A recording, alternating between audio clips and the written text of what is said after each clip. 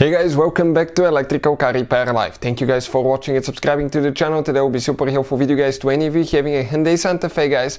You have engine light on and you have any of the following codes. I'm talking about code P0075, code P0076 or code P0077 guys. Stay with us, we'll explain what can cause any of these codes and how to fix it guys. It's not very complicated once you know what to do. Most of the times it's three things that can cause that thing, and that 90% of the time will be that. And you hope it's not the last case because it will require a lot of work. So make sure to stand till the end and we will explain what we're talking about.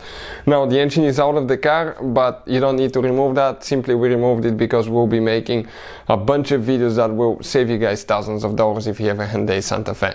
So this should work on Hyundai Santa Fe generation 2013 all the way to year 2016 guys, with a 2.4 GDI engine. Now let me introduce you to the channel quick. Every single car we get at the garage, we try to make at least 200 to 300 free repair videos. We take them completely apart, we show you how to fix practically anything guys. Why we do all that? Simply because our mission in the shop is to save you as much money as we can. All we need in return, please subscribe to the channel and like the video.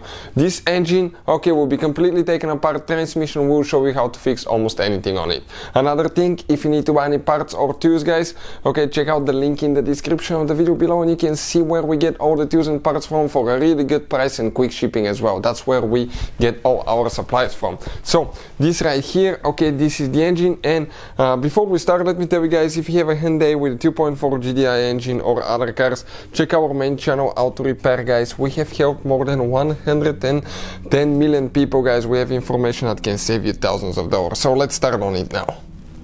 So this specifically guys, it's an engine out of a 2013 Hyundai, the 2.4 GDI. Now before we start with the codes, okay, many of you guys constantly ask me in the comment section below which computer we use for diagnostics. So we decided to share with you, and I'll put the link in the description of the video below where you can get the computer that we use on a daily basis. This is it guys, it's amazing. You can check the link and it will explain more about it, but it works on almost any car you can think of. Hyundai is right here, and it can pay itself off in one-time use. So check out the system that it supports and all the cool functions that it has. So I'll put the link guys below for your convenience.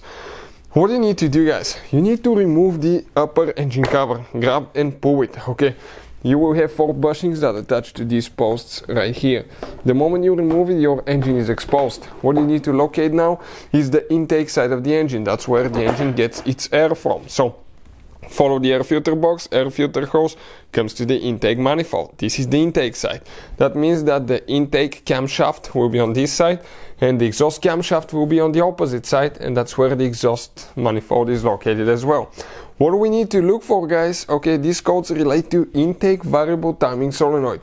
You have one solenoid that advances and retards the valves on, okay, for the intake camshaft. And if you look right here, okay, this is it right here guys, that's the device. Checking it out guys, what you need to do, that's known as a VVT solenoid or variable timing solenoid. First, you need to make sure that the wiring harness is plugged in all the way.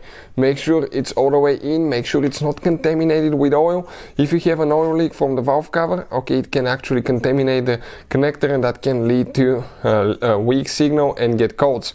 Number 2, sometimes the solenoids when they fail, they can start pumping oil inside. We've seen that happen as well, not very often though. Another thing, check the wires, make sure they're not broken, make sure they're plugged in, make sure that they're not eaten by mice or anything like that guys. Number 3, most likely what's the cause, okay, we have everything loose here so we can remove it, but if you want to see how to remove or replace VVT solenoid on the intake side, we have the video on the channel. Most of the times will be that solenoid guys, either faulty solenoid or dirty solenoid. I would say 7 or 8 times of 10 guys, if you clean them, that will fix your problem, because they get dirty and they start sticking. You can see the film, okay, that screen, actually it's pretty dirty itself, and when they start sticking, they're not very responsive. That can lead to the codes, and we have a special video that explains how to test and clean VVT solenoid on a Hyundai Santa Fe, so please guys, please check it out. Now let's say you clean it, it doesn't solve the problem, then you go to the next step, you replace it with a new one and you still get that code. Okay, what could be the problem? Mechanical problem with the engine, or it could be even jump timing in some cases, or it could be problems with the with actually the actuator wheel which is attached to the intake camshaft. You hope that's not the case, because you have to open the whole engine, remove the timing chain to replace it, all that stuff, and that could get really expensive. But we'll have the video on the channel if you need to do that. Hopefully the video will be helpful. Thank you for watching and see you next time.